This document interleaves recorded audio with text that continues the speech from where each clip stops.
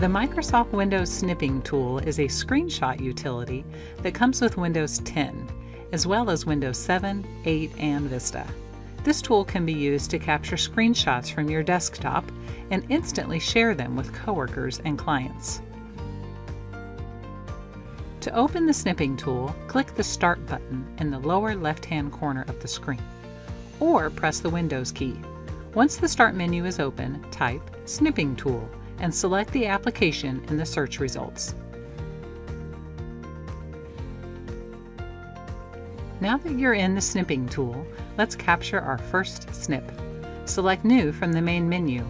After the screen fades slightly to gray, you're ready to start snipping. Click and hold down the left mouse button while dragging a rectangular selection around the portion of the screen you want to capture. Once a selection has been made, release the left mouse button and the capture will be sent back to the Snipping tool. With your newly created snip, you can draw on the picture with your mouse or stylus by using the Pen tool. And highlight certain parts of the snip with the Highlighter tool.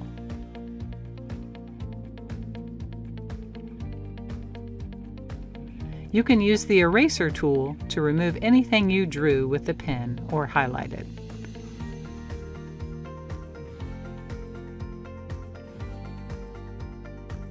Once you're done editing, you can save the snip as an image file on your desktop. Copy it to your clipboard, or send the snip through email. You can also capture snips in a variety of different ways from the Mode menu. Freeform Snip lets you draw a free-form shape around an area to capture.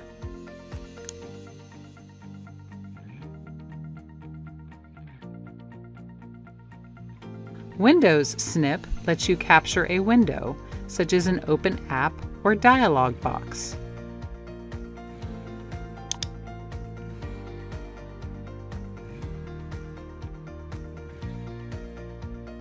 And Full Screen Snip will capture the entire screen.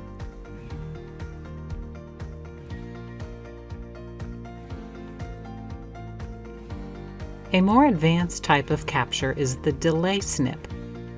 This snip lets you take time-delayed screenshots of context menus, flyouts, and anything else that closes the instant you click elsewhere on the screen, such as the Start menu button. To capture a delay snip, first select Delay from the main menu. Then choose your delay time in seconds. Next, choose the type of snip you want to make, or just click New.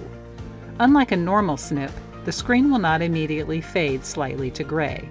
Instead, you will have between 1 to 5 seconds, depending upon what time duration you chose, to set up your capture. After the countdown is complete, the screen will freeze and fade to gray so you can select your snip. If you chose Window or Full Screen, the snip will automatically be captured once the screen freezes. This concludes the Snipping Tool tutorial.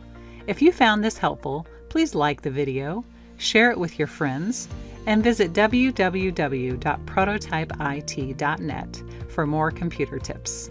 Thanks for watching.